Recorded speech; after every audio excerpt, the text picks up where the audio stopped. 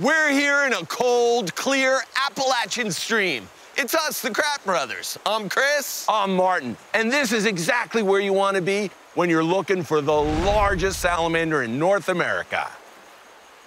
The challenge is the rocks are slippery and the current's fast. Another challenge is this salamander is really well camouflaged. Martin, by your foot. Hellbender! Awesome! Oh, yeah. Now let's get a closer look at this Hellbender. Whoa, wow. So slimy, all that mucus, right? Yeah. And flat. The body's so flat, so streamlined for life in these fast-moving rivers. And the tail is flat the other way, up and down, so that it can propel the salamander through the water. They can even swim upstream. And there are a lot of predators after these Hellbenders, mink, blue heron, otters, so sometimes they gotta make a fast getaway. See how they have that really broad head? Well, the mouth runs all along that front part, so they have a big mouth that can open really wide, and that's for gulping crayfish. And now against this background, you can really see the coloration, which give it the power of camouflage in the sandy, rocky river bottom.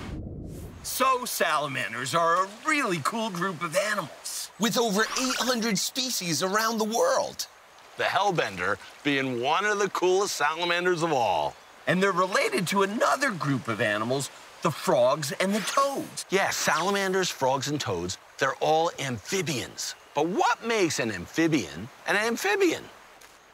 Amphibians are a group of creatures that live on land and in the water. They're cold-blooded, and they need water and a moist environment to survive. And they can breathe through lungs, gills, or even their skin. And have a look at the sides of this Hellbender's body. There are folds of skin there, and those help the salamander breathe. The more folds, the more oxygen they can take in. Since they breathe through their skin, it's so important that their watery habitat remains clean. Hey, we're here at an awesome Hellbender stream with Hellbender expert Dr. Bill Hopkins, who has been studying these incredible salamanders for what, the past 17 years? Yeah, that's right. Wow.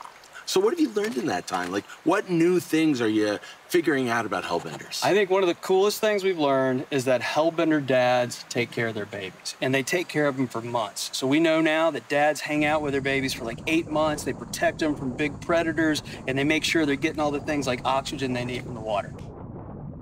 And the water, you mentioned the water, their habitat, these cold streams. What have you learned about their habitat? So Hellbenders are in a lot of trouble. So that's one of the big discoveries is that their populations are crashing and they need really clean water, like the water you see here, to survive. And even though they live underwater, they need trees. The trees are really, really important for keeping the water clean. Wow. So another reason it's so important to have healthy forests to protect Hellbenders. Absolutely. We love Hellbenders. And all kinds of salamanders. And now it's time for you to go living back free and in the wild. Keep on Salamander streaming. We'll see you on the creature trail.